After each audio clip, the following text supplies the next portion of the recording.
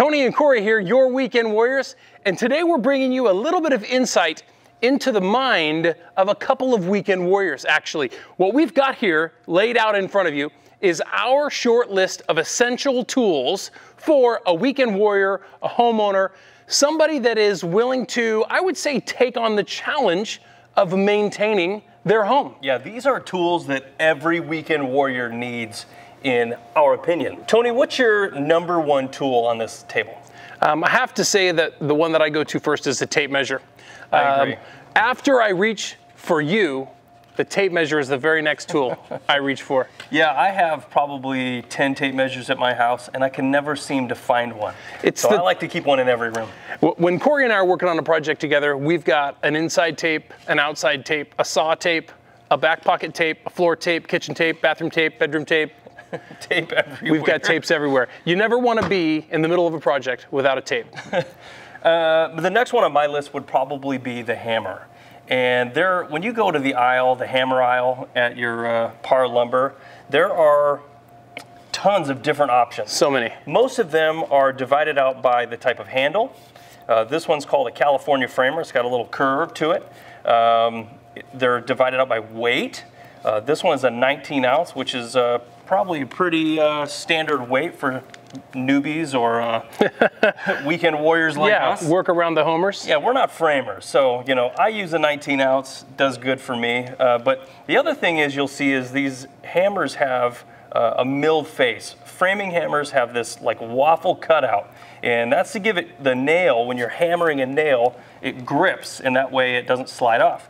If you're doing finish projects, you'll want to use a hammer like this with a smooth face. If you're putting up pictures or you're nailing something that you don't want to mar the face, smooth face is where you want to be. What's your next tool, Tony? I'd have to say that the plier set is the next thing for me. Yeah. And I know this is a multiple of tools, but this is very important. What we've got here is a pair of lineman's pliers. Lineman's pliers have the ability to cut wire and also crimp and grab like normal pliers. This is a pair of side cutters, or some people call them dikes. This is just for cutting wire. This is needle nose. Needle nose pliers, you gotta have needle nose. These also have the ability to cut. And these, of course, are plumber's pliers, and these really give you a big bite and a very, very versatile tool. These are made by Channel Lock, and Channel Lock makes an amazing product. So these are my next choice. The next one on my list would probably be a utility knife. This one is my favorite utility knife. It's made by Milwaukee, and it collapses down. The body's made out of aluminum. Absolutely love it. You gotta have a good utility knife, and I always recommend getting one that the blades are easy to change in and out. You never want to use a dull blade. A dull blade is a dangerous blade. A sharp blade is a safe blade. Absolutely. What else you got, Tony? Everybody knows that a screwdriver is something that you have to have in the house for so many different projects, for so many different things, but a screwdriver that is versatile, that can be a common slot, a Phillips, a Torx drive, maybe even an Allen, depending on what you need. So a screwdriver that's interchangeable, and then, of course, a bit set that it can be used with, so that you can take the bit out of the end of the screwdriver, replace it with a replaceable bit, and have every tip and every size that you need with your screwdriver. And of course, the most important thing here, don't lose your bits, or the screwdriver doesn't do you any good. Every weekend warrior needs a level. I like to have a small one like this. It's called a torpedo level. It'll fit in your tool box or your tool bags. They're really handy to use in any situation where you need a small level. I also like to have a 2-foot and a 4-foot levels for those bigger situations. One of my favorite tools is the speed square. I love a speed square because every time you want to make a mark on a piece of wood that you're going to make a cut, slide this over one end and you get a 90-degree scribe where you can make your mark, you can flip it over, make the mark the opposite direction. And something that I learned from Corey, actually, when you're making your cut, you lay this down on the cut lined up with the line, hold it tight, and you can actually use it as a guide for your skill saw when you're making your cut. This is definitely a multi-tool. It can be used for laying out rafters on a roof also, but this tool, definitely versatile and is for sure on my essential list. Yeah, I agree. Another essential tool for the weekend warrior should be a stud sensor. Whenever you're hanging something on a wall that requires hitting a stud, it's the easiest way to find the actual stud. An electronic one works usually by moving it across the wall, and then what'll happen is it'll light up when you hit the edge, and it'll stay lit till you hit the other edge. So you can kind of know right where that stud is in the wall. Very handy. An older style of stud finder would use a magnet, and you would slide that across the wall, and the magnet would react with the nails, of course, that are in the sheetrock, holding the sheetrock to the studs. Very simple, the way that it's used. This is more reliable and so much easier to use. I absolutely love this as well. Absolutely. Another tool that I think every weekend warrior should have is a good caulking gun.